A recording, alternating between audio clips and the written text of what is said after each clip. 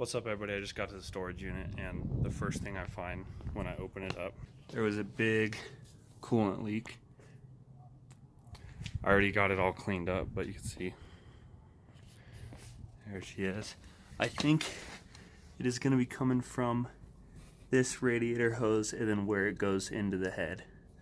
So still going to ride it. It's like 30 degrees outside, so I don't think there's going to be any issue with it overheating. Check out that clearance. Bit snug. It's a 160 rear tire.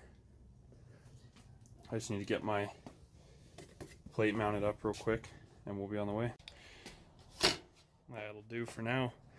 I'll probably end up mounting it back in the fender, but as you can see, I need to go take it to the car wash, get it cleaned up. I was just going in here to adjust the fuel screw a little bit because it's running a little weird, and I saw it has one of those aftermarket ones. That's always nice to be able to adjust it on the fly and stuff like that. As you guys can see, it also has the head work done by Voodoo, which is a tuning company.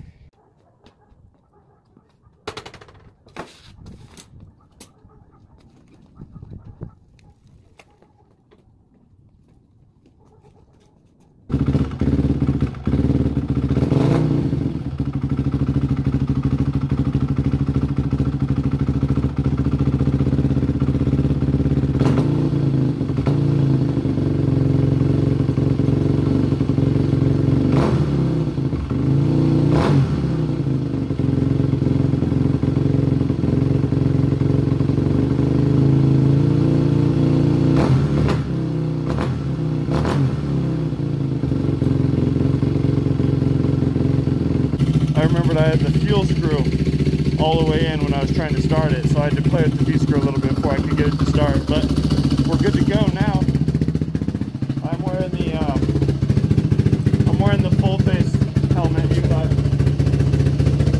I have the Supermoto helmet. It's just a little bit too cold to be riding in that. This one's a little bit more insulated, so we'll see.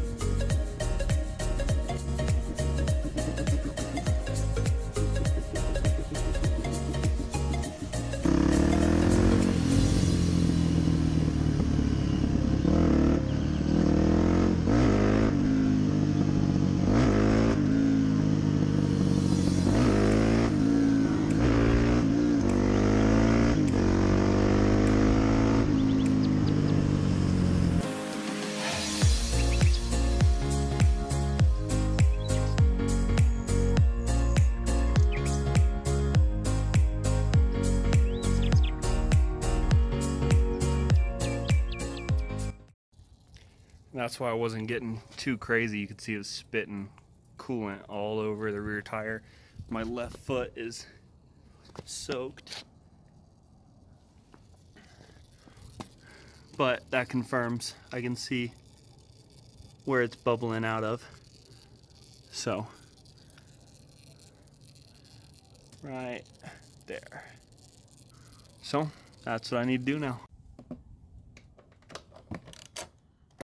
So I just got everything off, and there's our problem. Might as well try a good firm squeeze first. I think that was it. I think it was just loose. It felt to be pretty hand tight on there. I mean, it stopped the bubbling. Also have to fill it back up with coolant and take it out for another ride, I guess. I'm gonna go ahead and tighten all the other ones while we're at it, because maybe there's some other ones that aren't very tight.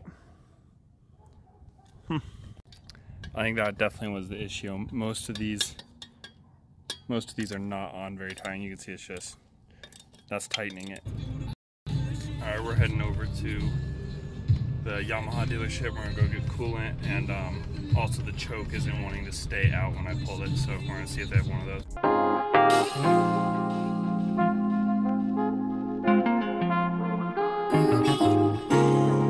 Got the engine ice. The Yamaha dealership actually was closed down. They consolidated into 3 stores out of their, or consolidated into 1 versus their 3 stores. So I ended up going to Ducati Performance in Boulder, and there were some super cool dudes there. We talked about Super Motos and stuff. He had a KTM 350 in there, some sweet bikes, and just saw some pretty crazy Ducatis too. They were building race bikes, it looks like. But so we got the engine ice. I didn't get the part for the carburetor because it wasn't a Yamaha dealership, so they did not have it, but also ordered online. I just got home. It's too dark to do anything to the bike now, so I guess we're just gonna have to wait till I get those parts. Like and subscribe like always, and new videos when it's above 40 degrees and I can ride.